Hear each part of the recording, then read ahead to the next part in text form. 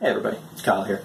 One of the things I like most about viewing an artwork is you'll be standing at a painting from a distance and you'll see these incredibly detailed figures and you're like, I want to see that up close. And then as you approach the work, the figures break apart.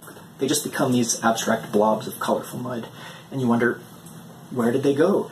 And then you can step back a little bit and boom, those blobs will pop back into being figures or characters or a structure.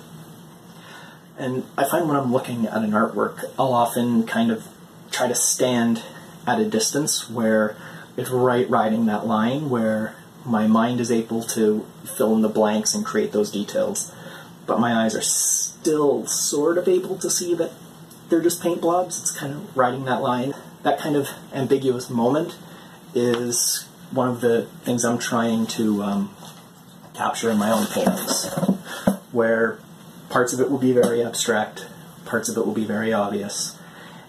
And when you look for a moment, you might find things that start to connect. You might realize, like, that shape might be related to that shape over there, even though it's broken up in the middle. And I like leaving a lot of broken, incomplete, vague elements.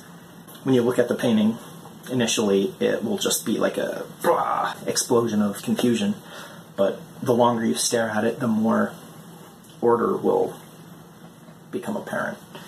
I guess that's the overall thesis of what I've always liked, that line between order and chaos, and